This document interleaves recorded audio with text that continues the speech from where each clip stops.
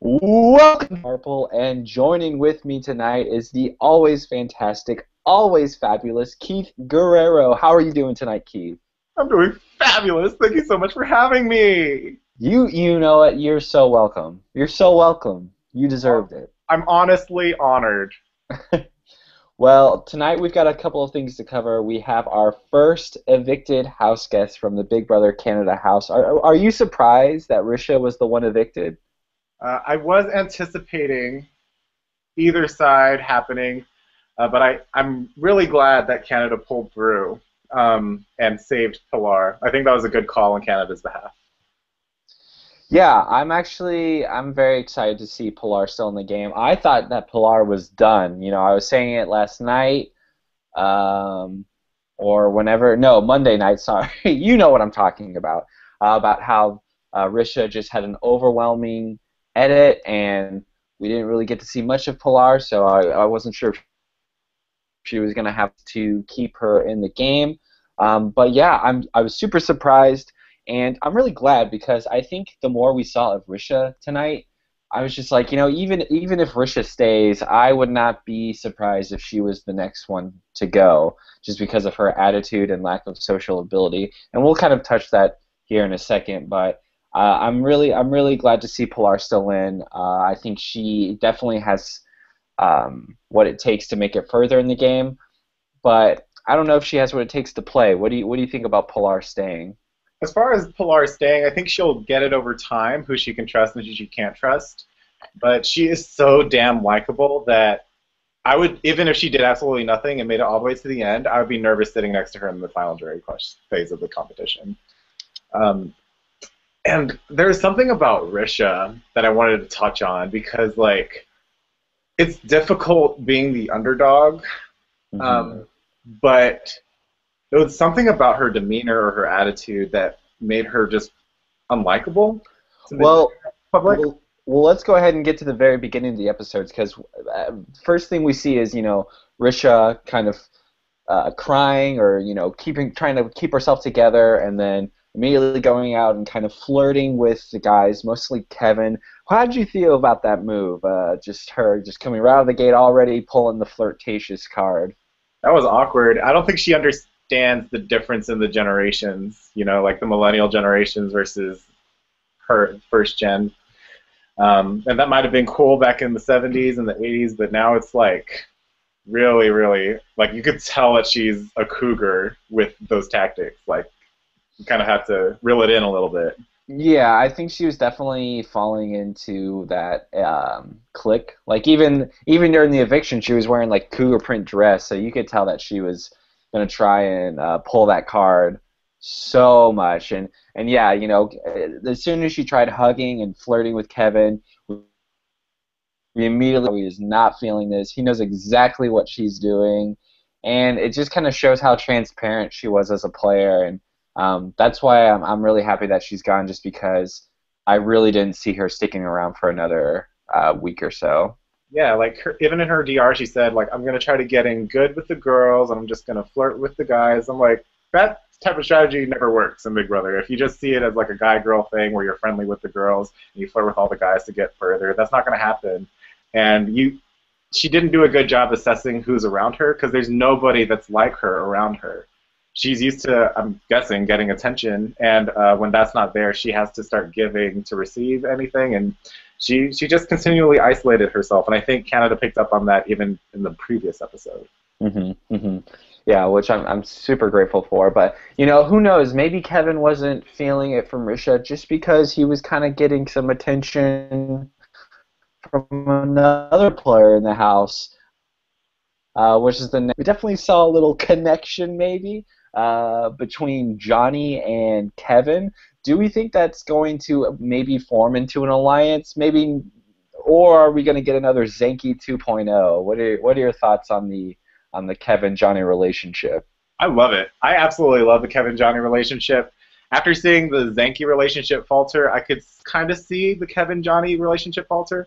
But when Johnny was down, Kevin was there, rubbed Johnny's back, um, and that was awesome to see. But this is also just the beginning part of the stages. This is very the honeymoon stage, so we don't know who these people actually are yet.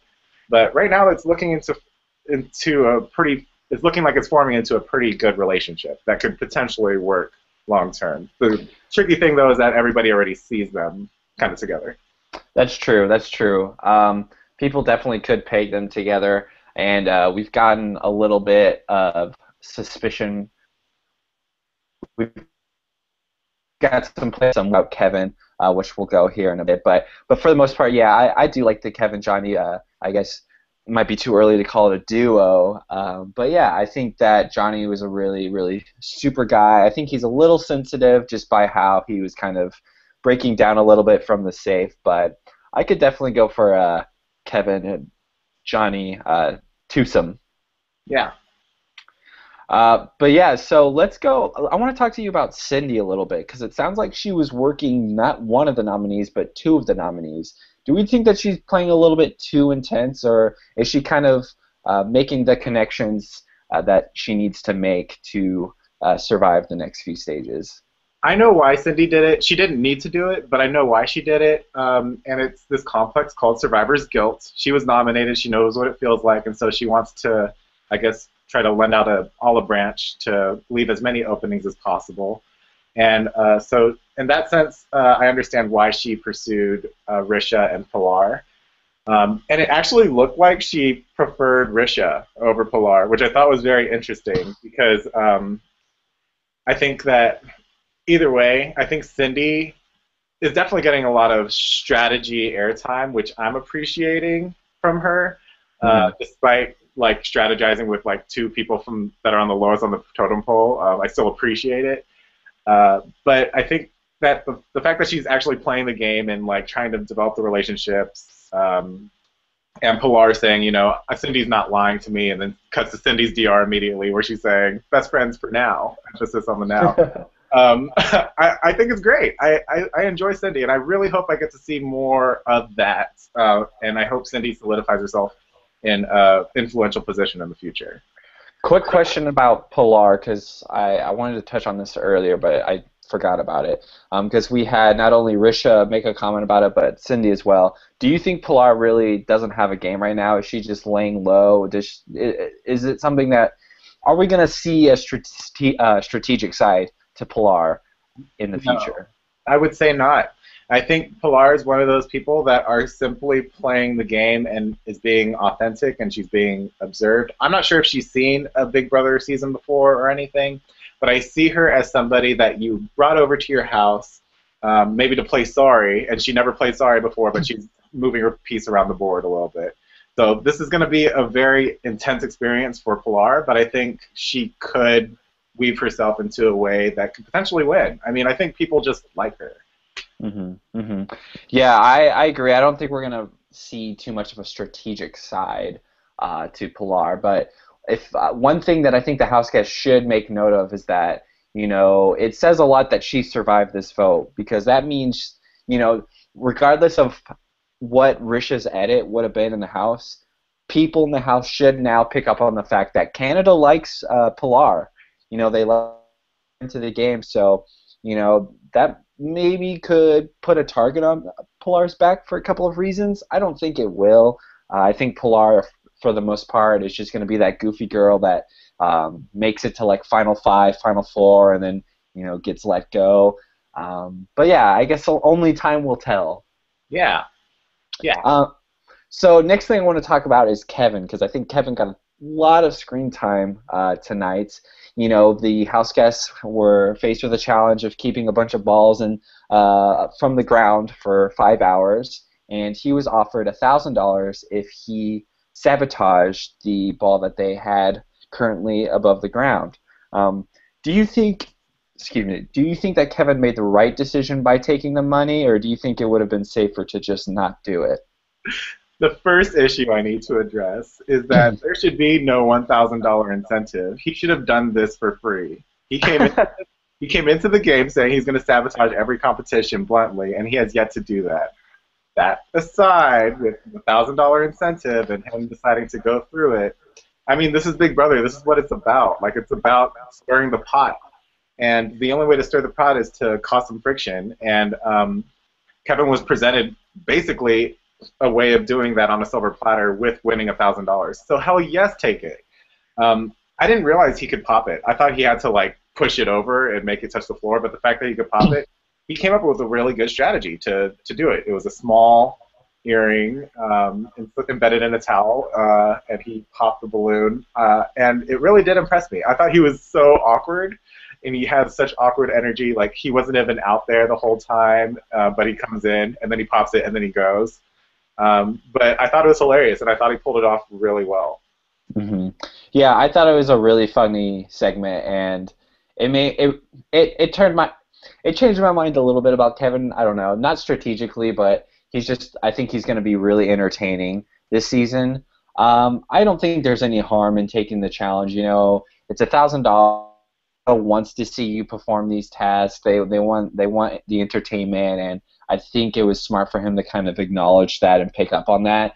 I am wondering if his approach to sabotaging was the right one though, because the way that he did it, although I thought it was pretty flawless, it did kind of cause some suspicion from other house guests. We saw Sarah and Brittany both kind of suspect him of being some sort of saboteur. Do you think it would have almost been better for him to maybe do it in a way where it was obvious that it was him, and then him own up to the mistake and the accident? Or do you think it's better for him to do it the way that he did, to where it's kind of up in the air and create paranoia? I think, in Kevin's sense, I understand why he did it the way he did, and I think it's the smart route to go because there's going to be constantly paranoia inside the Big Brother house. And so the edit that we saw of Brittany and Sarah could have been one of a million theories of how the balloon popped. And I'm not sure if any other person really suspect Kevin, but I do like that Sarah and Brittany got it correctly. But I'm not sure if they only think that way. They could think of other possibilities as well, how the balloon popped. Um, so I mean, I think he pulled it off. Even if people do suspect him a little bit, they don't have enough concrete evidence to say, okay, you are definitely the saboteur, and I'm coming after you. But I think the way Brittany said it was best. Like we know this little bit of information. We have like this really good sense that Kevin's going to be responsible for some mayhem inside this house, and we're going to be just observing him. It was very Danielle Reyes of just like we're just going to keep this knowledge and we're going to observe what we see from this class clown. He better wash his hands when he gets out of the bathroom. They're going to be watching him. Okay, so yeah, so since we already kind of touched on that, what are you thinking about Sarah and Brittany? Because I really like this twosome. I don't know if it's really a solid alliance yet, but I love thinking about who was stirring the pot. Her and Brittany seem to be on a good page, and I don't know. I could see a really good female power couple between Brittany and Sarah. What are your thoughts? I would absolutely love for those two to power together. I think they're both thinkers. They're both I think they both have a good sense of what it means to win or what it takes to win Big Brother. And I don't think they're going to be putting themselves in dangerous positions immediately. I see them getting in good with a lot of different people. So if they connected and they became a tight twosome, I would be head over heels in love with that alliance. It would probably be one of my favorite alliances because I haven't seen many like tight, dynamic, woman-to-woman pairs that have been successful in this game, and if they could be the first. Yeah, I would love to see them make some moves here in the near future. But let's go ahead and talk about the other alliance that we definitely saw this episode. We saw Zach and Jordan, David and Goliath alliance, the Brain and the Brawn. What are your thoughts on these two teaming up together? I approve in the sense that, they do balance each other out. There is a really strong athletic guy, and then there's a puzzle kind of nerdy type of guy. But I like what the issue that I have was them solving the puzzle together in front of everybody. I mean, you just got to pick when you hang out with these people, and you don't do that. Like even if you are starving and you want to get like your things back, I wouldn't like if you and I were in the house. I wouldn't work with you on the puzzle in front of everyone. Like you have to downplay every single moment if you plan on taking that alliance ship seriously. So if I had that conversation in the cupboard with you and I meant it, then we wouldn't need to hang out anymore. Like I would just move on to bettering my relationships elsewhere. But I think that their pairing makes sense. I'm just not sure how easy they'll be able to conceal it. I agree. I completely agree. I don't think it's a bad alliance. I think those two definitely would work well together. It's just the secrecy that they need to work on. Because, like you said, when they were working on the puzzle, you've got Jordan and Zach just right together. And even Zach's talking in his diary room about how proud he was that those two um, were able to solve the puzzle. And that was the greatest moment of his life. I'm sure he's going to be talking about it with some of the other house guests about him and Zach were able to save the day. And I think that's really what it's going to boil down to. We see this time after time after time, these two players hooking up together at the end, talking about how no one would expect it. But then a week later, you got them like skipping together with their arms locked. So we saw it in the first Big Brother Canada season with Alec and Peter. They had a late night conversation talking about how they need to work together. No one would know. And then before you know it, they're running around doing the Shield logo and together. So it's definitely something that they need to be aware of because it only takes one HOH round to put both of them on the block, and one of them for sure is leaving the house. So, I don't want to read too much into it because I don't think him helping him with the puzzle is that revealing, but they definitely need to tone it down if they want to accomplish the secrecy of their alliance. What do you think about the fact that all their things were hidden and stuff? Would it be a big priority to you to solve the puzzle or to hold the balloon up for 5 hours? How would you place that aspect of the game into your own strategy? I I don't know because I think that with when they were like lying out together with no furniture, I think you could see some people definitely buckling under the pressure, and I think that would be very interesting to take note of who's having a easier time dealing without all of these comfort, who's not. I don't think there really is. I wouldn't sabotage it in order to prolong that state. I wouldn't actively seek to maintain it, but I think it's a good way for you to really connect with someone. I think, if you're spending the night on the floor next to a person, you get close to people through that, and holding up the ball as a challenge, that's a team building exercise. So I props to any of the players that were able to kind of use that to socialize and grow closer to some of the other people in the house. So we have, I guess one of the last things I wanted to touch on was the yoga session. I don't think we really got too much out of it, but I think it was just another example of how Risha just isn't really suited for the social part of this game. Not only did she not want to participate, but she was coming after Pilar. And Pilar, it's not even, I don't even think Pilar was hosting the yoga thing, right? I think it was Greg. No, it was Greg. So the way that the edit looked, it made it seem like Cindy and Risha were the only two not participating in the yoga. And then Risha's just like, oh, I can't believe Pilar's just out there. She's got no game, which is pretty ironic because the fact that Pilar is actively engaging in those activities, that is playing the game. That's the social part of the game. I'm sorry she's not going topless in the jacuzzi, but everyone has different parts, or I guess different aspects of their game. So I thought that was really silly for Risha to just get so upset about it. And even Cindy was just like, oh, okay, I mean, I like the yoga. It's a cool idea. It's like, don't worry about it. So I don't know. Oh my gosh, I would have loved to hear what game Risha would say she's playing. Like, what is the game? Like, tell me how would you define the game of Big Brother?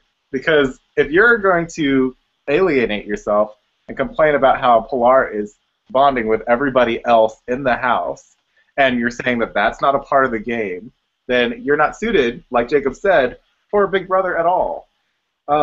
Even though Pilar doesn't have a strategy, the first few weeks, the first 2-3 weeks of Big Brother is completely social.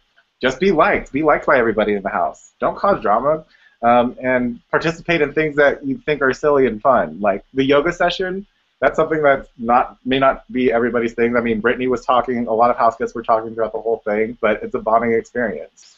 And not participating in things like that is just another reason why somebody would vote you out later. So it's a shame that Risha didn't take that as an opportunity to get in with everybody like Pilar did. Um, and she was so mad. She She really was was. so salty. Like she was throwing all of her makeup like aggressively down, like I'm just so upset, and then like curling her eyelashes like right in the mirror. But oh gosh, it was hilarious. It was absolutely hilarious how, in a sense, delusional Risha was and thinking that she's playing a game when her definition of playing a game is getting naked into the jacuzzis, flirting with Kevin, and then just kind of alienating herself from the rest of the house. I completely agree. Do you think that if the house guests did vote this round, do you think Risha would have been evicted? Oh yes, by a landslide. I mean, Risha even said that she had a speech prepared, and she looked way nicer than Pilar did. So I'm just assuming that everyone told Pilar that she's safe, and that Risha's going home, so Risha had to dress up and doll up a little bit. Oh So, yeah, yeah. yeah, so I'm pretty sure that Risha would have gone home had the house guests voted anyway. She definitely pulled out the cougar outfit, which leads me to believe she was like, well, I better use it while I still can. Hmm. But yeah, she even made a comment when she was talking to Cindy that wishy-washy and avoiding her, which kind of leads to me. It makes me think that she's probably out the door anyway. So let's go to the big twist that was revealed at the end of the night. We found out that the first 5 people evicted are going to have the opportunity to compete to get back into the house. Now Canada has done this before, and it was just a public vote. But it sounds like they're going to be competing in an actual competition to try and get back in. What do you think of this twist? I love KFC. Thank you so much for sponsoring this twist. It really means a lot. Hope you get that publicity. So I really love comeback twists. A lot of times, people that leave the game have no business of leaving the game, and the fact that they allowed it to be the first 5 people to be evicted, it really gives that opportunity to potentially a threatening person to return, or to somebody that was an underdog and just wasn't given a shot, somebody that really could benefit from a comeback twist. I'm always a fan of comeback twists because anything is possible when you come back with rain. You're laughing because you know it's true. You know it's true. Um, but I'm not going to make this about me. Of course, no, of course not. No. No, the comeback twists are absolutely great, and it's also cool to see somebody that like potentially was gone maybe 3 weeks removed, and like the house is in a completely different state. There's like different sides, and they're like really needing this person to come in to like help them. So I love comeback twists, and I'm glad that they made it the first 5 people. I agree. It'll be really interesting to see. I'm not sure if I like Risha's odds. She could barely climb up that net, so of course we don't know what the challenge is since it's sponsored by KFC. It might be who can eat the most double downs in 5 minutes. We don't know yet. But I'd say that Risha probably the odds will be against her, which sucks because she's going to be in sequester for 4 more weeks to potentially just go home. So Yeah. definitely sucks, but yeah, I really like the twist. It should be really interesting. It'll be I'm excited. I'm excited. I think it's the best time to do a twist like that. Just the first 5. Canada had a return twist, and it went from final 4 to final 5 again, which I thought was a little too late for me. Yeah. So I'm glad to see that they have learned from their mistakes. I'm also So nervous though because it means like if there was to be like a huge blindside early on, then the very threatening person could return back. Oh, So I agree. I think odds are the person that comes back will most likely be the 5th person evicted. Because they're gonna have that adrenaline still. They're gonna be really their mindset's still gonna be adjusted to the game. Everyone else they're gonna be in sequester for at least a week, and they odds are will probably kind of relax, get out of touch with what's going on, and their mental mindset, their physical ability. So I don't know. My guess is that the last person evicted will be the one that comes back, but who knows? I have no idea. I'm going with the third. The third? Okay, the third and the fifth. You've heard it here. We'll see. It's marked. We'll see who comes back. Um, so the next HOH, it's just going to be a regular HOH week, sounds like, and some sort of endurance. Who do you like going into this HOH? Who do you think's going to do well? Who do you think should win it? And who do you think should not? I absolutely think Cindy's going to pull out a win. I think she's on a once you win a veto competition like that, I think it really inspires you. And knowing that you were in a troubling position prior to, I think Cindy's going to really try to win HOH. And if it just means standing there for a long time, I think Cindy can handle that. She seems like a really strong competitor and puts her mind to something and can do it. So my prediction is that Cindy's actually going to win HOH this week. Do you think she should win HOH this week? I think she should. I mean, she also wasn't doing yoga, so who knows what her relationship. That's true. That's true. And she was nominated, and her name was spit out most. The person that was nominated next to her is out the door. Risha's gone. So, like, she is technically the person that has the most targets based on first impressions. So I think she should win HOH, and she should then use it to establish herself good with everybody, even if it means making fake deals with people that already have deals. Just, best friends for now. Gotcha. Oh, yes, of course, of course. I think Cindy's greatest... How should I say this? I think I love that Cindy's biggest offer to us is just going to be all these hashtags, I feel like. Friends for now, blank with an S, I don't know. I love her. We'll see. She's We'll a branding goddess. I think that Bobby has a really good chance at winning this HOH. He's very into yoga. Greg, maybe. Greg seems like he's got more of a... he has like more of a stout body type, whereas Bobby seems a lot more lean. So I think he could probably win. I don't know. I do agree that it might not be the worst thing in the world for Cindy to win. It will kind of give her a target since she's already won a veto. But, sometimes you really need an HOH to make those social connections. Mm-hmm.